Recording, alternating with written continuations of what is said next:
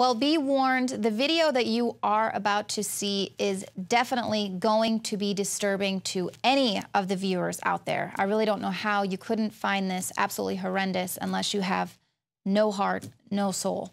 Now, this is, once again, from the Center for Medical Progress. It's their 7th expose and the 3rd video in their Human Capital web series, and it exhibits absolute barbarism on the part of Planned Parenthood.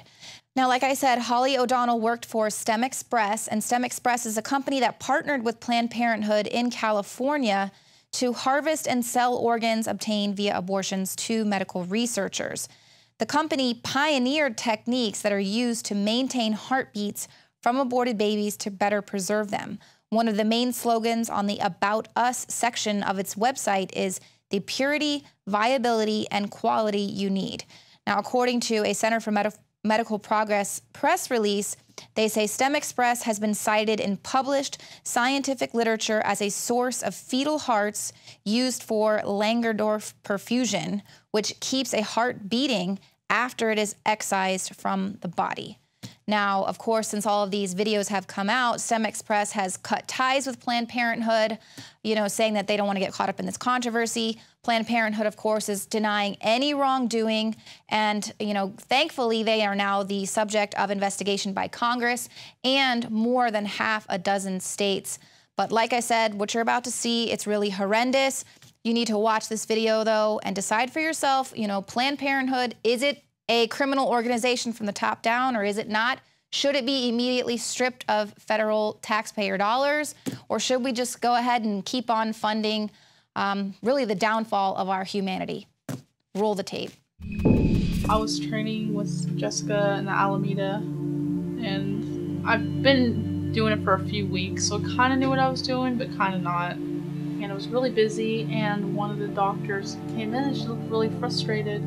The medical assistants were with her, and I don't know, it's my deal to listen and see what's going on, and the doctor just says if she can't calm down, I can't do the abortion, and I can't medicate her, something like that, and she was just distraught. Finally, the woman, she calmed down, and the doctor went in to perform the abortion. It takes a little while, and I'm in the hallway, I see the jar come out, goes into the path lab, and Jessica, I can hear her, is preparing it, rinsing out the jar, rinsing out the linen wrapping that catches it, dumping it in the strainer, rinsing it off, putting water in the pie dish, and getting it ready for the doctor. So then I hear her call my name, hey Ollie, come over here, I want you to see something kind of cool, this is kind of neat. So I'm over here, and this is the moment I see it, I'm just flabbergasted.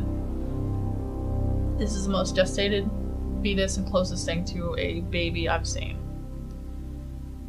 And she's like, okay, I want to show you something. So she has one of her instruments and she just taps the heart and it starts beating.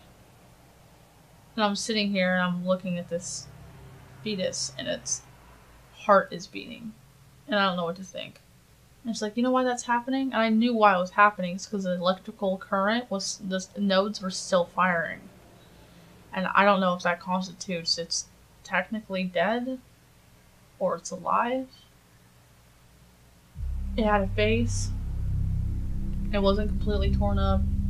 And its nose was very pronounced. It had eyelids. And its mouth was pronounced. And then, since the fetus was so intact, she said, okay, well, this is a really good fetus and it looks like we can procure a lot from it.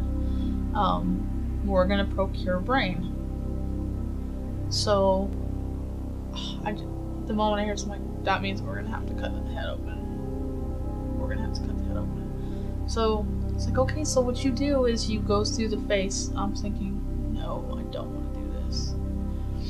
And she takes the scissors and she makes a small incision right here and goes, I would say, to maybe a little bit through the mouth. And she's like, okay, can you go the rest of the way? And I'm like, yes. And I remember picking it up and finishing going through the rest of the face.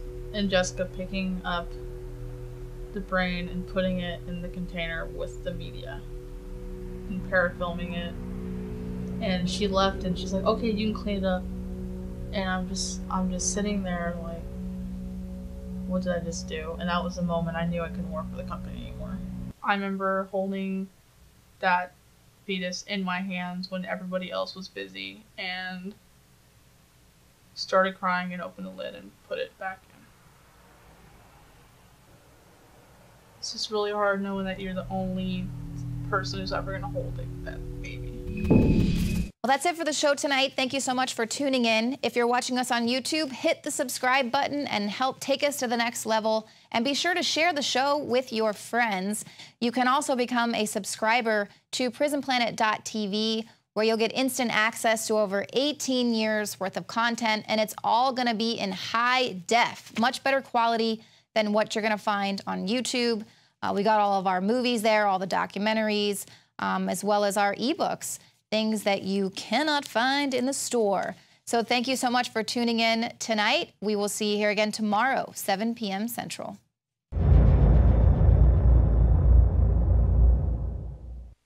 As a community moves towards despotism, respect is restricted to fewer people.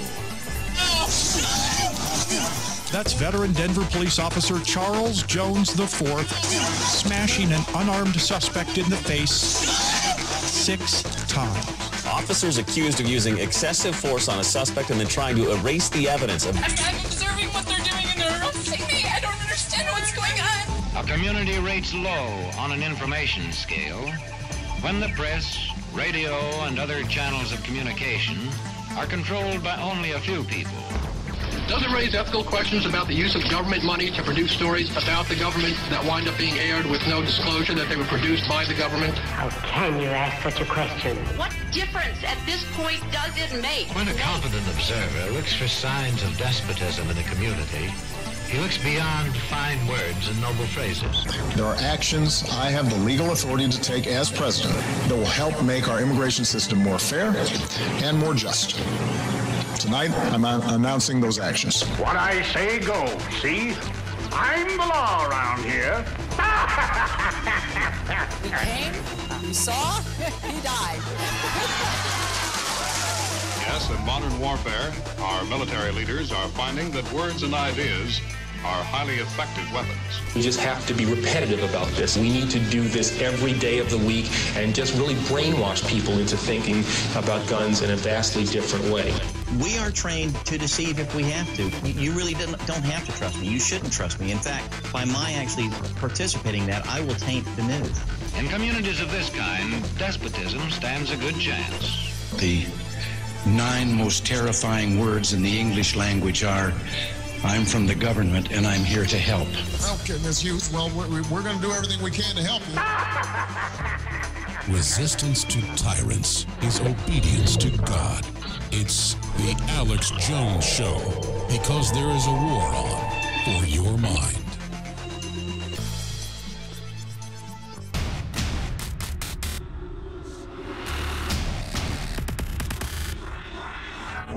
Brain Force is here.